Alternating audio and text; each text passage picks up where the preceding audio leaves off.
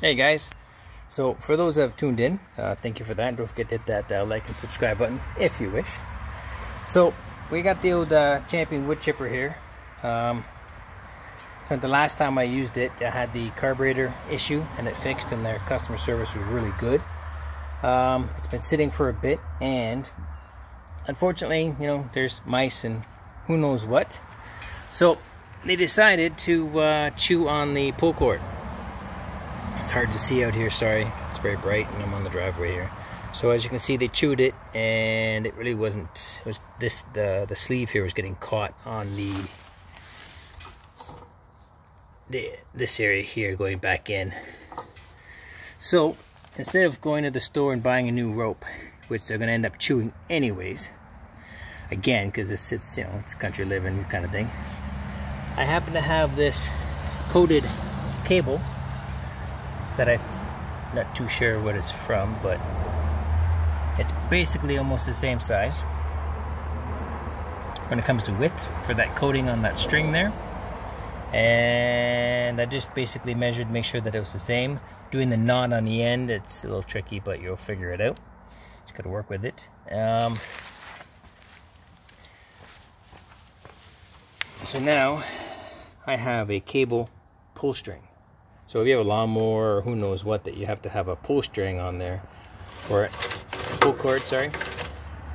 Instead of buying a cord, string or whatever that's going to either break, fray, get dried out, I don't know, it's an option. I've seen a few people use different things here and there, but I don't think I've seen somebody using a wire that I've seen on YouTube. So hopefully this kind of helps somebody else going forward. It's still a good machine, a bit of a pain in the butt, that something else, but again, I don't think it's the actual machine's fault. It's the fact that, you know, something decided to chew on it. Yeah, so it's still going strong. Give it a pull start here so you can see. So again, fuel is on. Flip the switch, and I'm gonna try to do this with my phone to get it to the right spot.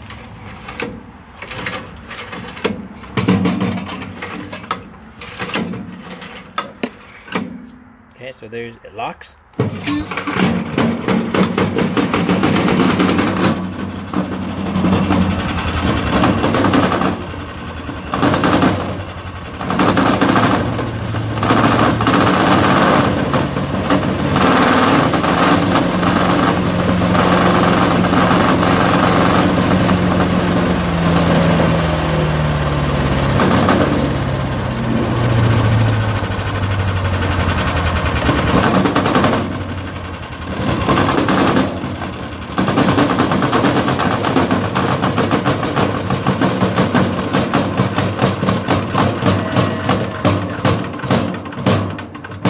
It is extremely noisy. It's a machine. It's not supposed to be pleasant, but it works. So yeah, so you know, it's not gonna fray. And you know, if a mouse chews this, then they can have the machine.